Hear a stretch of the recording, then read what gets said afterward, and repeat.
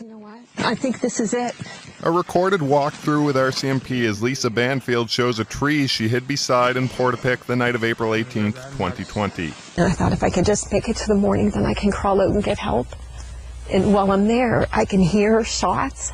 The harrowing account of the gunman's former common-law spouse, but the horror started earlier. The couple were celebrating their 19th anniversary, but a dispute started, and Lisa Banfield says Gabriel Wortman became irate. He pulled me down on the side of the bed on the floor, and he was on top of me,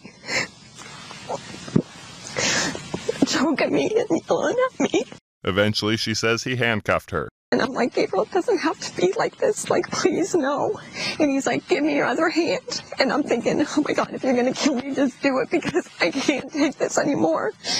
The perpetrator grabbed Banfield by the hair, forcing her into his replica RCMP cruiser with loaded guns. She recalls escaping into the woods. But abuse and threats were common for the 53-year-old. She moved in with the gunman above his Dartmouth denture clinic in 2001, describing him as an alcoholic who cheated on her and humiliated her in front of others. Documents describe incidents when he threatened her with a gun to her head, choking her and hitting her, and another incident at a party near Portapique. Ms. Banfield wanted to leave the party while the perpetrator, who had been drinking, wanted to stay. Ms. Banfield attempted to drive away in their Jeep.